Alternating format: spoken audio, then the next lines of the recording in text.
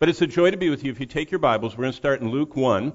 And all this Friday, Saturday, Sunday, and Monday are 6 sessions. We have 4 talls and 2 shorts. Last night was a short, to use Starbucks language, and Monday morning will be short, and then talls are right now full length. But for the next 35, 40 minutes or so, what we're going to do is look at the original settings. Now, what I'm saying to you is we, as priesthood of believers, which we are, we stand before the Lord, and we're to examine everything like Bereans, Acts 17:11. And so I would like to just go back this weekend to the original settings, not to Christianity like it is in the 21st century.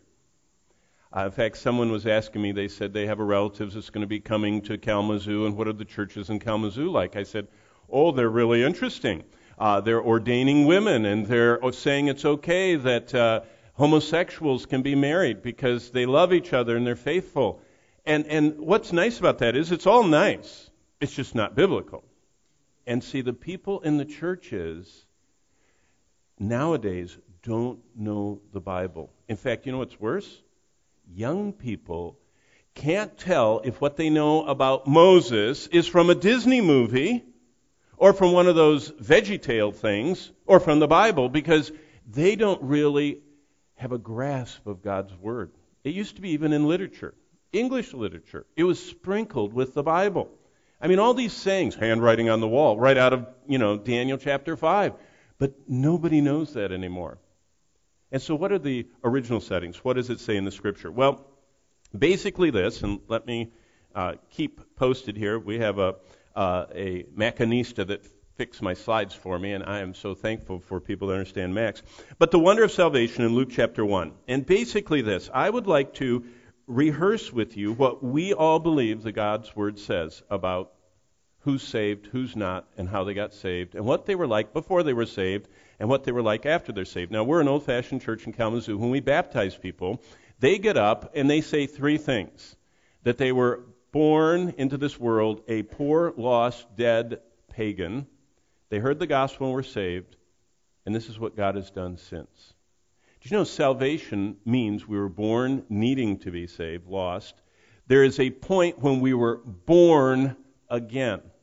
Now, if I ask any of you when you were born, you wouldn't say, I'm not sure. It was over like a 1-year, 2-year period. Come on. Honestly, what would you think if someone said that to you? You say, when were you born? I don't know, sometime between 65 and 68. You'd go, really? Does your mother know that? Your mother knows it was a very dramatic, maybe 18-hour labor would be on the high end, but it happened, right? What is salvation? Well, look at chapter 1 of Luke. And this is, of course, the Benedictus. This is in the Vulgate, it's called that. This is Zacharias' prophecy of John the Baptist's ministry heralding Christ. I know that it's a Christmas story, but look what he says about salvation. Verse 77. To give knowledge of salvation, there's what we're looking at, the wonder of salvation, to his people. What does salvation mean? Through the remission of their sins. Remission. The sending away of the debt of sin. Now, we're all sinners, and sin has to be paid for by someone. Only 2 choices, me or Christ. And if I am saved, my sins have to be remitted. It's an accounting term. They have to be put into some column. And they can't just be forgotten. See, that's the problem with American, what are we at? How many trillions? I think the debt clock has stopped, if you guys are watching the news. It hasn't moved forward. The big one that shows how many trillions Americans owe, it's been frozen for over 180 days. Either the government's not spending or someone needs to plug it back in. But we look at those trillions of dollars, and to us it's an incomprehensible number, and we just think we don't even know about it. It's just some generation's going to pay for it. We almost think about that about sin. We say, oh, God just forgives them. He just forgets. No. Everything has to be paid for. Salvation is, the remission of sin is that the moment that I was saved, I was like this, my sin was on me, and the instant I got saved, my whole block of sin went on Jesus Christ. And God treats Jesus on the cross like he committed every sin I have ever committed or will commit. Do you understand? If you understand salvation, that Jesus hung on the cross, and every time we've ever sinned, lied, stolen, cheated, been proud, been unchristlike in any way, God treated Christ on the cross like he was that way. For every person, for every sin, for everyone who will ever place their faith in Jesus Christ, God treats Jesus like he committed my sins. Whoa, that's remission. Now that's only the beginning of salvation. That's, by the way, the doctrine of justification, which involves the remission of sins. Through the tender mercies, now I'm reading verse 78 of Luke 1, the tender mercy of our God, with which the dayspring from on high hath visited us. Jesus came to bring the dawning of a new day to lost people. That's what dayspring, that's sunrise, to use non-New King James Version. Verse 79, to give light to those who sit in darkness and in the shadow of death, to guide our feet into the way of peace. Whoa. You know what the Bible says? It says all of us were born blind in the darkness, spiritually blind, unable to find God on our own, and we are sitting in the darkness awaiting destruction. In fact, Jesus graphically says that we are over this chasm that is a bottomless pit, that is the blackness of darkness, where everybody that falls into that pit suffers the vengeance of eternal fire. That's called Gehenna, hell, lake of fire, whatever term you want to use, the everlasting death. But look what Jesus does. He gives light, verse 79, to us who are sitting in darkness. So here we are sitting in darkness, walking every day of our life toward the edge where we're going to tumble over the cliff into this bottomless pit of everlasting destruction. And Jesus shines. In fact, Wesley put it this way, thine eye diffused a quickening ray. I woke, went forth, and followed thee. My chains fell off, my heart was free. I rose, went forth, and followed thee. That's how he describes salvation. Did you know that's where we were when we were born into this world? In the dark, headed for the pit. And when the day spring from on high shines on us, and by the way, God initiates, he shines. Thine eye diffused a quickening ray, that good, non-reformed Wesley said. Wesley was not very reformed, but his theology sure was. And God diffused the quickening ray, and he responded in faith. That's salvation. And when that happens, the remission of sin takes place. So that's salvation. So just in your mind, all of us going to heaven were born lost. We did not get saved because we were born into a Christian family or because our parents sprinkled us or because we went through confirmation. That none of those, let's go back to the original settings, none of those are in the Bible. What the Bible says is we're born lost, and we are born dramatically, as dramatic as the first birth was, is the second birth.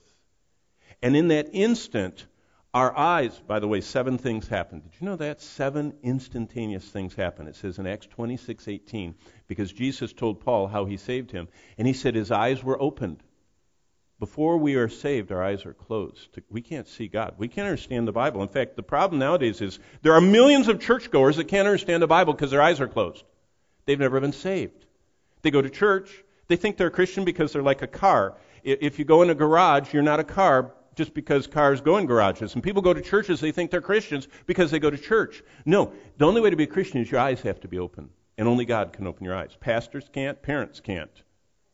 God opens eyes, turns us from going toward the darkness to no longer loving the darkness, and turns us toward himself. He is the light. But that's salvation, and that's the wonder of our salvation. But once we're saved, that's the original setting of salvation, God implants within us a hunger and a thirst for him.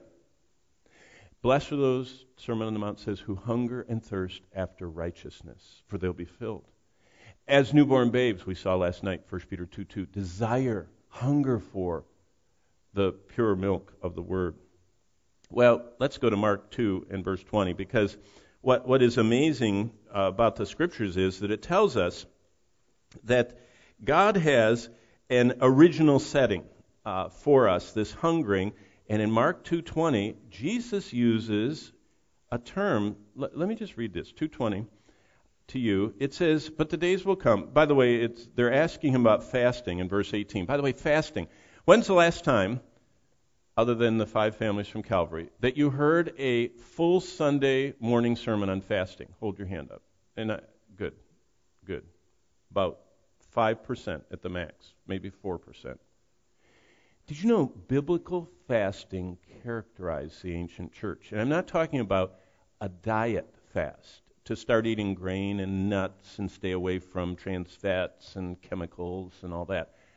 I'm talking about not health and weight changes, but a spiritual discipline, which was, Paul said, I fast more than all the rest of you. And Paul, we know, got more done than all the rest of us have ever gotten done. And there's something about it. But where did he get his fasting from? Well, look at verse 18. The disciples were asking, I'm in Gospel by Mark, chapter 2, verse 18. The disciples of John the Pharisees were fasting. So everybody fasted back then to differing degrees. And then they came to him and said, why do the disciples of John the Baptist and the Pharisees fast, but your disciples, Jesus, don't fast? So that's a good question. And I think a lot of New Testament believers think fasting is Old Testament. And it was in the Old Testament. But look what Jesus does with it. Jesus said to them, can the friends of the bridegroom... Okay, everybody look up from your Bible. Let's do a little code of the Bible. Who is the bridegroom in the Bible? Jesus. Okay. So the friends of the bridegroom, Jesus is saying, I'm the bridegroom. My friends are my disciples. Okay, so just so you go with the code. Can the friends of the bridegroom, that's the disciples, the bridegroom's Christ, fast while their bridegroom, that's Christ, is with them? Jesus said, how can they be fasting? I'm here. As long as they have the bridegroom, that's Jesus, with them, they cannot fast. Now look at verse 20. This is a staggering verse in the Bible. Jesus is speaking. If you have a red letter Bible, it's in red. By the way, all of it should be in red because Jesus inspired all the scriptures. Peter said the Spirit of Christ was in all the prophets. So it should all be red, but some are red. That means he actually said them. He didn't just inspire them. But look at verse 20. Jesus said, but the days will come when the bridegroom, who is that? Jesus, will be taken away from them. What was that? When was the bridegroom taken away from the disciples? When did Jesus leave the disciples? We call that the what? Ascension, yeah. First, he was crucified, buried, risen. They were all excited. He was around for 40 days after the resurrection. Then he takes them up on the mountain called Olivet. And while he was talking to them, in fact, it said he was blessing them. Boy, that is one of the... We go every year to Israel, and we're going next month, and that's one of my favorite stops. We go to Mount of Olives, and I see the disciples were just standing around Jesus, radiantly filled with joy. He was talking to them, and he was blessing them. He was saying stuff to them. He's saying, boy, Peter, you were the best. And John, you've been so close to me. And Matthew, I'm so glad you left your career and followed me. And he went like that. And all of a sudden, while he was talking, he started going, and it says he began to ascend. But he didn't stop talking. He was raining down blessings on them. It was kind of like he was saying, don't forget what I told you. I'm going to be with you all the time. And I designed you for great things. And he's going up. And look back at verse 20, the day will come when the bridegroom will be taken away from them. So that's the ascension. Now what does the end of verse 20 say? The followers of Christ, the disciples of Christ, the Christians, the believers, after Jesus ascends into heaven, then they will fast in those days. What is fasting? Fasting is looking and longing for Christ. They were looking up and remembering him as he went up out of sight. And they were longing because he promised he would come back for them. And they didn't know when he was coming. It was kind of like when I was little at Hazlitt Elementary School, my mom would say if I had an after-school thing, she said, now you stand right by the door, don't go out too far, anybody might steal you, and you look for me, and when I pull up, you come out to the car. But you kind of stay in the safe school, and you look for me. And so I'd stand at the door, and I'd be looking, and any scary people, I'd get back in the school, and I'd look. And when I saw, our old car coming, it was ours, I'd rush out, but I longed to be picked up by the one I love. Jesus said fasting is the internal longing we have because we can't wait for Jesus to come get us, and we want to be found by him doing what he left us to do here. Now, is that something that's a part of the fabric of your life? Do you regularly deny yourself good things? Is there anything wrong with food? No. Is there anything wrong with watching football games? Yes or no? Answer immediately. No, there's nothing. Is there anything wrong with watching the Home Shopping Network? Yes or no? No. No, in and of itself, biblically, there's nothing wrong with watching the news, with watching games. Now, there are some things on TV that are cultic you shouldn't watch, that are, immoral that you shouldn't watch. God has already clearly said all that. But just watching, 112 hours of Olympic coverage, is there anything wrong with that? No. But if it pushes out time with God, then it's sin.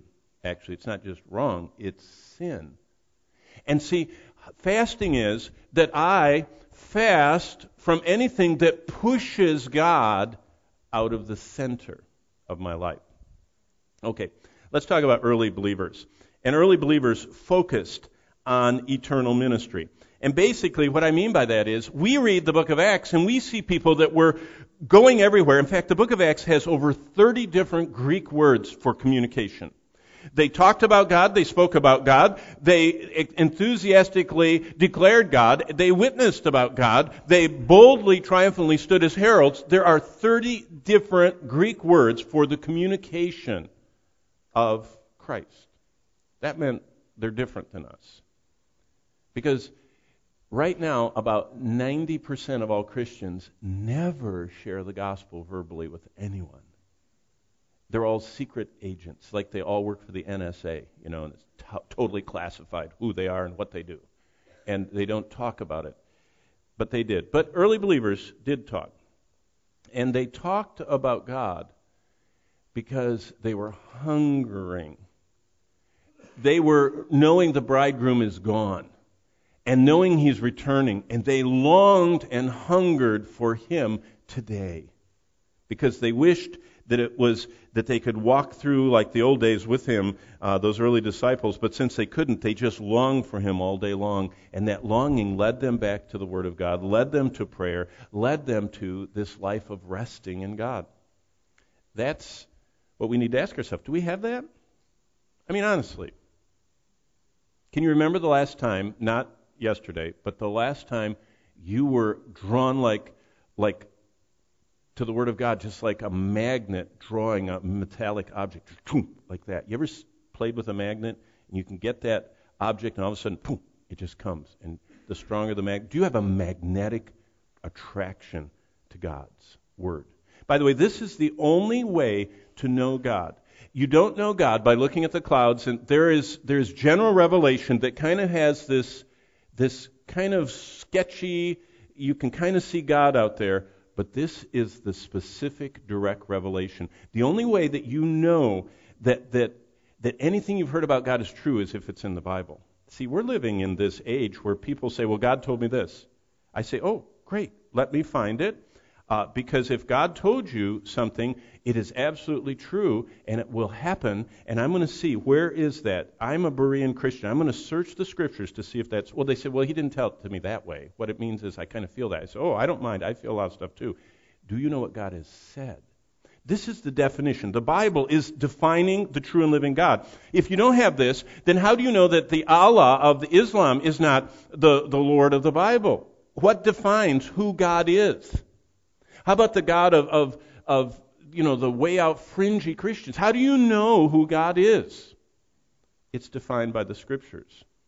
Search the Scriptures. In them you find that you have eternal life. Well, what is fasting in the Old Testament? It was 1 day a year.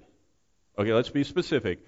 The Jews had to fast 1 day a year. And it was 1 day that they had this national fast.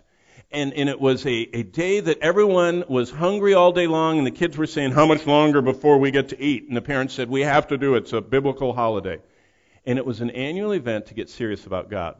And we no longer have the Mosaic law forcing us to have one day fasting. Isn't that a blessing? To not be under the bondage of Moses.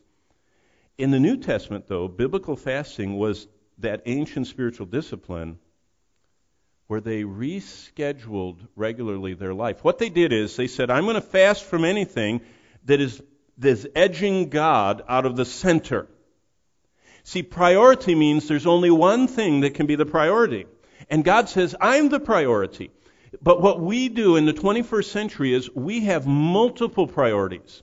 We have our health. I've got to run every day, and I've got to lift every day, and I've got to, stretch every day. We have that up there. We've got our career. I've got to keep up with my career. We've got our family, and I got to do all this stuff. And we've got, and God and the church, and we have all this on the same shelf. God says, I'm the top, and all other shelves are below that. And you seek me first. Seek ye first, Matthew 6:33. The kingdom, the rule of God, and everything else will be added unto you. And the New Testament fasting was a regular way to reschedule life that God was at the center of the top shelf. Instead of everything else, like I showed you last night, dining. Some people, they live for eating, relaxing. It's like people live for. Did you know most people at the peak of their lives go into perpetual relaxation? They call it retirement. And we have some of the key people in the world who have lived their lives for the Lord. They know more about the Bible. And right when they have less work responsibilities and they could pour themselves into young couples or young people or Sunday school or missions, they have the dream of their life to move to Arizona or California or Alabama or somewhere, Gulf Shores somewhere, and go play golf at the peak of their life. When they have less financial obligations, they have more finances. They're at that 55 to 70-year-old thing where they're loaded, most of them. You bump into them all over if you travel. I do. We just bumped into someone in Canada. They have this elaborate Canadian cottage with multiple levels and hot tubs and views and everything. And they jet between there and Vancouver and Florida and who knows where else. They're at their peak. They got all these retirement payments and annuities and stock and everything. And where is God in all that? When they could be investing the majority of their life into the Lord, they go off somewhere for relaxing. Amazing. That's the American dream, by the way, I just said. Advancing, securing, everything else. These are all deadly to intimacy with God. He says, you have to seek me first. We're going to see later in the early church, biblical fasting shaped their lives. Did you know that the whole church in Antioch got together in Acts and prayed because they had two young men in the church that wanted to go on a missions trip, and the church said, we're not going to send them unless we pray and fast. It's interesting, in the early church, fasting and prayer went together. They were kind of like Siamese twins. And they said, this Barnabas and this Paul guy, we don't know if we're going to send them out. We're going to see if the Lord wants to send them out. Did you know the whole church gathered to fast and pray before they launched a missionary off on a journey? Can you imagine how it would revolutionize people going into missions if people fasted and prayed in a long period of time? A church, I don't mean the missions committee, I mean the whole church was so engaged. They said, we want to support, we want to send out, we want to be a part of this. We're going to deny ourselves so we can send them out. It shaped their lives. Basically, what they were saying is fasting is a way to yield every part of my life. In fact, I used to travel, Paul said, I used to travel with John MacArthur on the road. We called it on the road. We'd travel all over. And he was asked to speak all kinds of places. And he would bring a team of men with him. And we would go, and usually, like one time, this place we went to speak, they presented him a lobster. You could hold both of the lobster claws, and the lobster tail was way down to here. That is a good-sized lobster. And they would always honor him. They would give him an oversized steak. And he would eat away. He was very friendly and kind to everybody. But I would sit next to him, and he'd eat away, and he'd leave the best part of whatever he was eating. Like that very tenderest part of the steak, or that very best part of the lobster, or if you're eating a hot fudge sundae, that column that has, the whipped cream and the nuts and lots of chocolate, and then that rich, and then all the stuff underneath. He would leave a whole column, and I'd say, John, what's wrong? Don't you know the kids are starving in India? Didn't your mother ever tell you that? He says, yeah, he says, but I always leave part of my food to remind my body it's not in charge.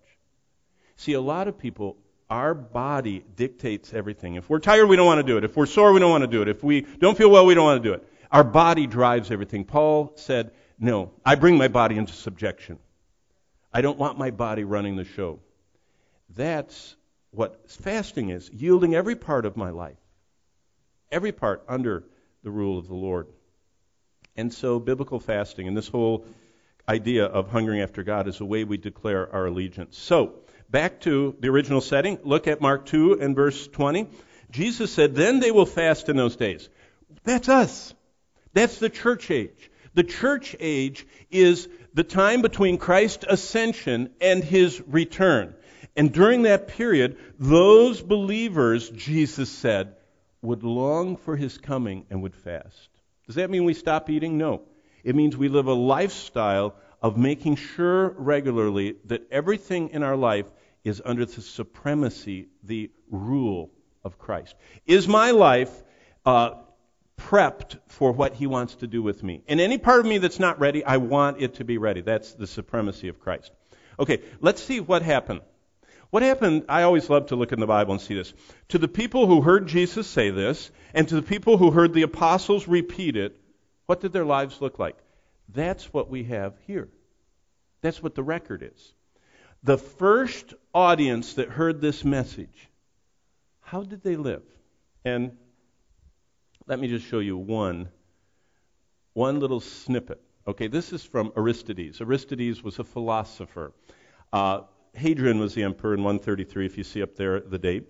And Hadrian was the builder, if you ever heard of the Pantheon. He did a lot of stuff. Tivoli, Villa d'Este, all this stuff. Hadrian's Wall that's still across England. If you go from Britain to Scotland, you cross the wall. He was a big builder. Hadrian was orderly. And he said, there's something going on in the empire. He said, there's this whole group of people, and they're not bearing arms against us, but they don't do our stuff. They don't like going to the arena. They don't like watching people getting eaten. Everybody else loves to watch the gladiatorial bloody games. They don't like it.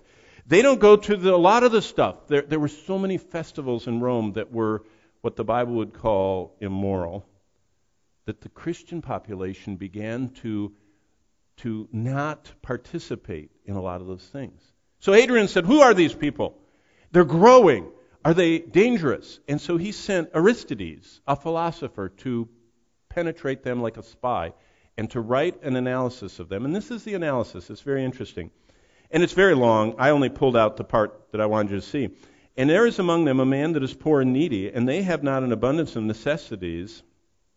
They fast 2 or 3 days that they might supply the needy with their necessary food. You know what he said that the average first century Christian was characterized by? This is an unsaved pagan philosopher looking at Christianity. He said these people, especially if anybody that's a Christian is in need, they personally don't eat for 3 days to save up 3 days worth of money for food to help them out. Now let me ask you, when you see people, at the off-ramps of the highway with their cardboard signs going, do you think of, I'm not going to eat lunch, I'm going to give them money? Is that the first thought? Come on, for all of us. Do you know who I'm talking about? Do you guys ever see people with the cardboard signs? How many of you have seen someone with a cardboard sign that says, God bless, out of work? This, by the way, that I'm teaching, we've been doing this for a whole year at Calvary. And, the spiritual health and fitness and the praying and the fasting and the resting.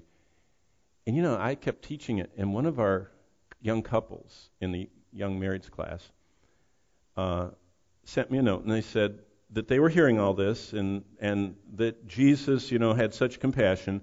So this medical professional, on his way home, was at the light where you have to stop, and one of those people held up the little cardboard sign, and they had a little girl standing next to him. Might have been their daughter. He didn't know. So he put his window down, and they walked toward him, and he said, hey, are you really in need? And they said, yeah. And he said, are you hungry? And they said, yeah. And he said, "Do you want to come home with me for dinner?" And they looked at each other, and the dad said to the daughter, "Do you really want to go with him?" She said, "I would." And they got in the back seat of their car, and he calls his wife. He said, "Hey, honey, we have 2 more for supper." Now let me ask you, how many in this room have ever done that? You know what he said in his note to the church? He said, "You know what I found out? Those people with signs, most of them are not rapists.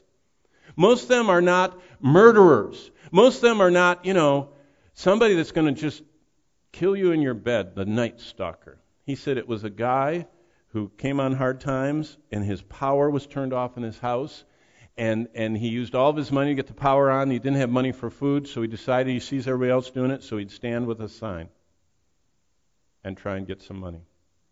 And so now this couple in our church have organized, and they're trying to help him, and his car's in, he's got a multitude of problems. He's not a Christian. And his car, I don't know, he didn't pay the taxes on, I don't know what. But all I'm saying is that the early church was characterized by Christ's primary emotion. Do you know what Jesus' primary emotion was? Compassion. In the Gospels, the most recorded emotion Jesus exhibited was compassion. Is that how most people would characterize us? You are driven by compassion. No. We're driven by security, comfort, and convenience. Those are the 3 lusts of America. We want to be secure, we want to be comfortable, and we want everything to be convenient. Everything has to be easy to get to, drive up, or, come and go from. We want security, comfort, and convenience. And those people are not any of those things. Well, watch this. Look at Philippians 3. Remember I told you, what did the first century look like interpreting, living this out? Philippians 3, starting in verse 19. This is what the Apostle Paul says. Here are the lost people. He contrasts what we used to be with what we are now. Whose end is destruction. That's the end of every lost person. They're headed for destruction. Whose God is their belly. They live for their appetites, their bodies. I'm in Philippians 3:19. Whose glory is in their shame. By the way, on last Sunday, I was standing at a purveyor of vitamin C. I call coffee vitamin C. And I was at a purveyor of vitamin C. And there was the New York Times, where you get your vitamin C, your coffee. There's a stack of newspapers in a rack. And the headlines of the New York Times was sitting there, and I thought it was curious. It was the front page.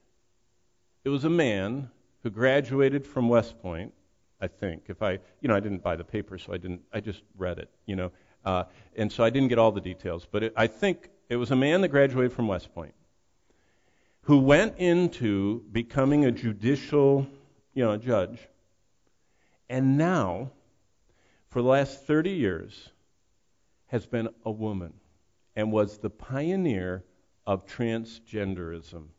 Is West Point Army? Army. Isn't it? Okay. An Army man, officer, is now the highest circuit court in the country, woman judge, and has done everything you need to do to morph into that.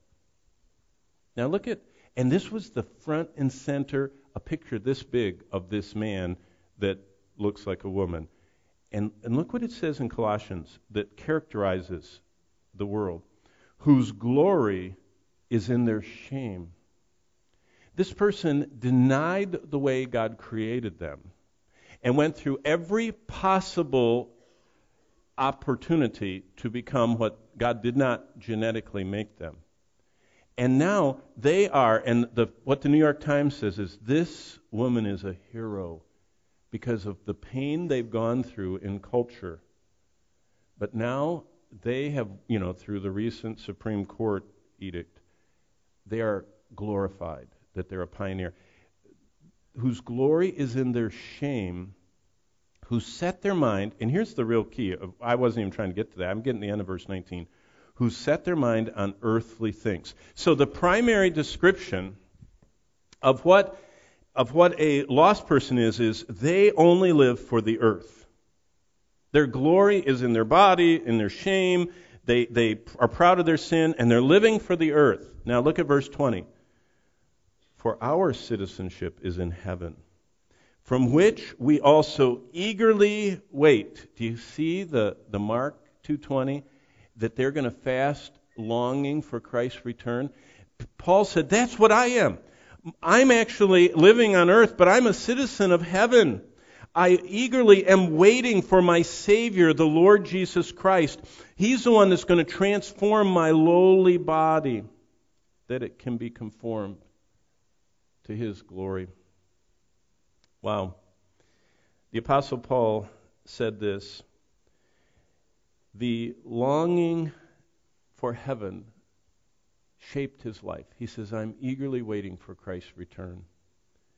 Philippians 3:19, fasting caused them, New Testament saints, to eagerly wait for Christ.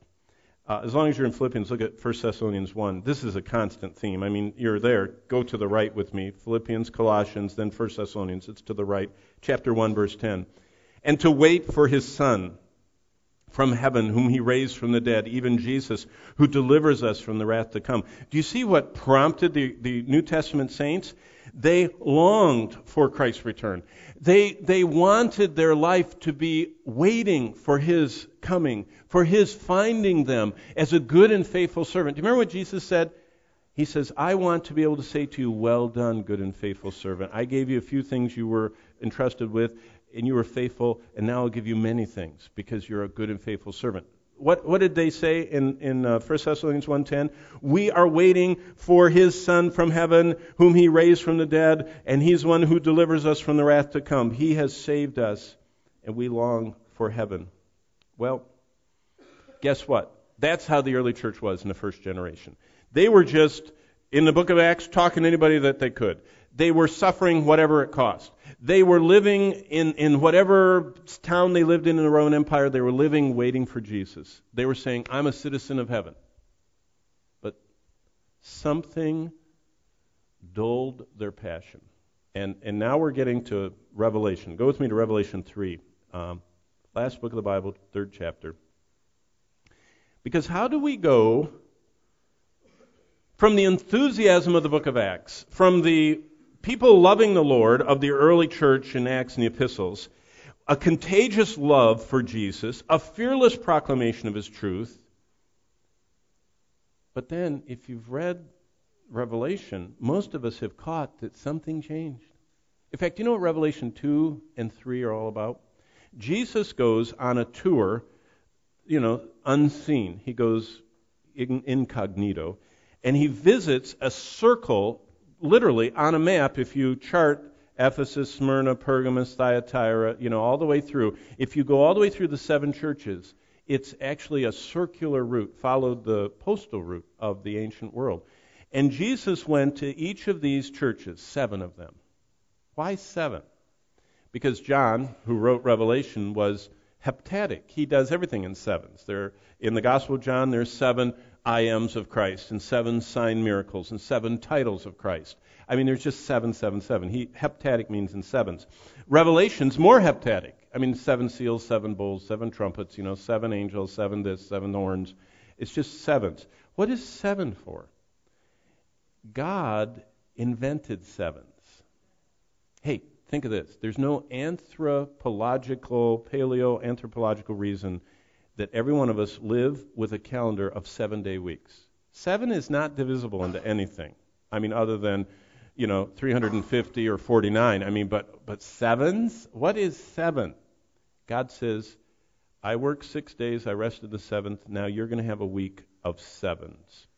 That's the only reason for the 7-day calendar. And it's around the world. Ask someone how we got that.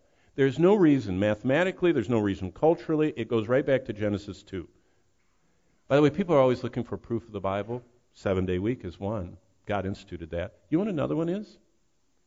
There's only one animal, if you can call humans animals. We're not, but if you want to call us animals, there's only one animal that can't interspecially communicate within the species. Every other creature can.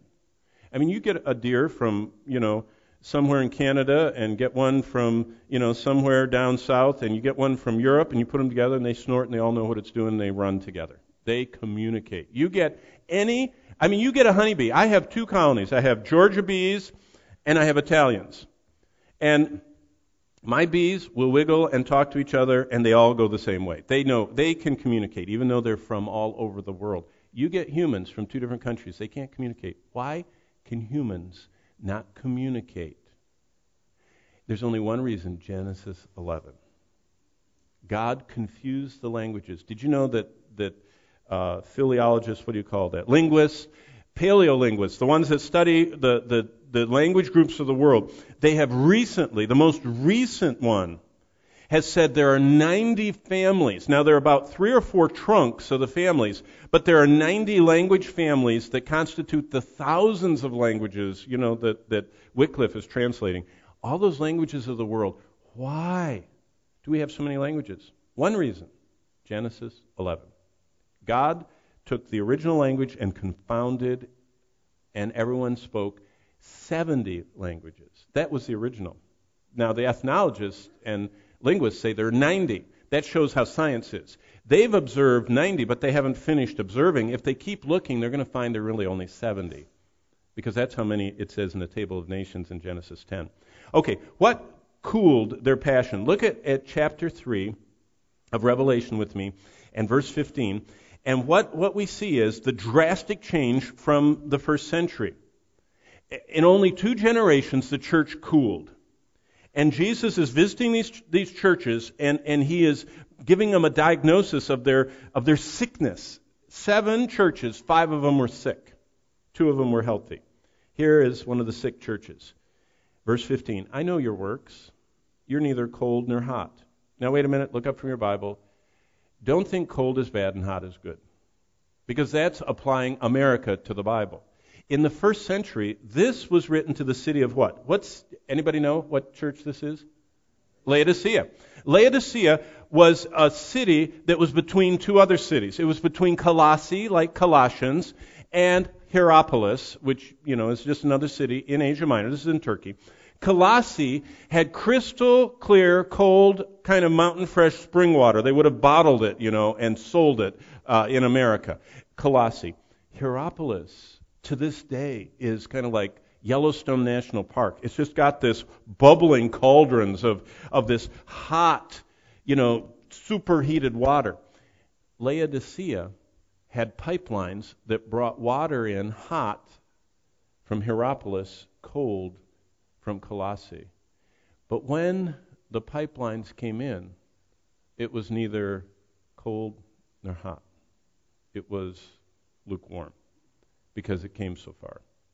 And cold water is really good when you're hot and working. Hot water is really good after you've worked a long time and need to relax. Lukewarm water, you're not sure quite what to do with. Either you cool it or you heat it. And the Lord says, I know your works. You're not refreshing. You're not restorative. I wish that you were either refreshingly cold or restoratively hot. But because you are lukewarm and neither cold nor hot, I will vomit you out of my mouth. Now, that is a very negative thing. We had 8 children. There's something called projectile vomiting. How many of you have ever experienced? Yeah. It's not pleasant. That's this term. I mean, they are just expelling because it's so bad. Jesus said, you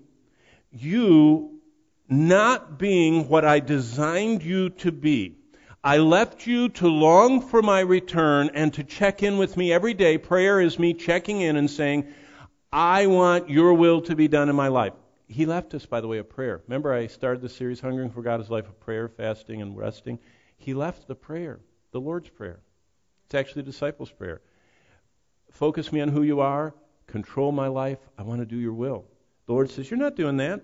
You're not doing that. I want to vomit you out of my mouth. Verse 17, because you say, I am rich, have become wealthy, and have need of nothing. Now, if you want a quick summary, what was wrong with the Laodiceans? One thing. Laodiceans focused on this world, not the next. They said, hey, I've got a comfortable, convenient, secure life. I don't need anything. I don't need to, hunger and thirst after God. I have it so good here. I don't need to be out there talking to everybody I meet about the Lord, because my life is comfortable and convenient and secure, and I have everything I need. And I'm looking only at this world. You see, if this is all we were to live for, then we should all try and be healthy and wealthy and prosperous. That should be our goal in life. If this is all there is, try and stay as healthy as possible, avoid anything that's dangerous, avoid anything that is insecure, try and have the most wealth possible, try and have the most comfortable life, because this is all there is. But we don't believe that, do we?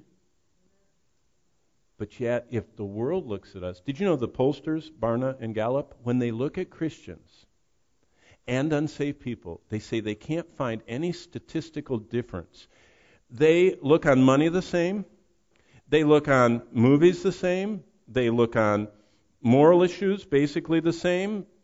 There's no statistically discernible differences in the 320 or however many million Americans there are between those that claim to be Christians and those that don't. There's nothing visible between them. Why? Because the Christians are focused on this world. And Jesus is saying, I want you to be cold and going out, refreshing the world with the glorious gospel of Jesus Christ that Jesus saves. And I want you to be hot and passionate and exposing evil and living for me. And you don't want to do either one. You just kind of want to have your fire insurance and go to heaven. And he says, that makes me sick. And I want to spit you out. And look at this. Verse 17 in the middle. And do not know, Revelation 3:17, that you are wretched, miserable, poor, blind, and naked. Verse 18, I counsel you to buy from me gold refined with fire, that you may be rich, and white garments, that you may be clothed, and that the shame of your nakedness may be revealed, and anoint your eyes with eye salve, that you may see. As many as I love, I rebuke and chasten. Therefore, be zealous and repent. The secret to what deadened, dulled, chilled, and dissipated the power of the early church is found in the doctor's report right here in Revelation 2 and 3. Jesus is the great physician. He goes and checks the health of all the churches, and Revelation 2 and 3 are his findings. Well, Jesus warned that we would misplace our desires. Remember Paul said, Philippians 3:18, I count everything but loss. It says in Mark 4:19 that the care of riches will be dangerous. These are enemies of our hungering for God. The enemy is comfort, convenience, security, having everything equal, and God not priority. So what do? Well, I said it last night. We have to pray daily. Say, Lord, I want you to change. I want you to give me a hunger after you. In fact, whenever we read the Bible, Psalm 119 verse 18 says, open my eyes. I want to see you in this book. When we see Christ in the Bible, it changes us. The benefits are that we see the Lord, and we focus on why we're here. And we begin to be mastered only by Christ. Paul said, I don't want to come under the power of anything but Christ. I don't want my television, my computer, my digital device, my social media. I don't want anything to master me. I don't want anything to control me but Christ. So my question for you is, what are you really longing for down deep? Now, my last minute. We spent a whole year on this. In fact, up in the bookstore are all 30 videos. They're DVDs, 5 DVDs that have all 30. Only when I teach it at Calvary, they have a board about half the size that is a smart board that actually put the text on, and I circle and I write the Greek words. It's really fun. So the DVDs are up there. This is a book pack. You'll find this in the bookstore. This is one book with the MP3 with it, and on the back side is this entire series in one disc that has all 30 messages, all 30 of the handouts, because this is for small group studies. You can actually watch the DVDs and fill in the blanks that I have right here. And these slides are on there too. But all of these things are not, by the way, we sell these only to go on missions trips. Bonnie and I travel every year between 7 and 10 weeks a year, and all the people in all the conferences where we speak send us. It's really something. Every time someone buys a book, we go about 50 miles in some direction. So just for you to know, I don't profit. Camp Barrackell pays me far too much to speak here. Selling, I don't need the money. It's for missions. But my question for you is, what are you hungering and longing for? This weekend is a weekend where we say, Lord, reset me back to the original settings. Amen? Let's bow for a word of prayer. Father, I thank you that you who opened our eyes and turned us from darkness to light, you who are the sunrise from on high, you began a good work, but you want to continue that work in us. And that comes by us longing each day for you and praying for your kingdom to come in our lives and for us to reset our lives every day back to you at the center. I pray that's what you would be doing in our lives at this special weekend retreat at Barakel. For your glory we pray. In the precious name of Jesus, and all God's people said, amen.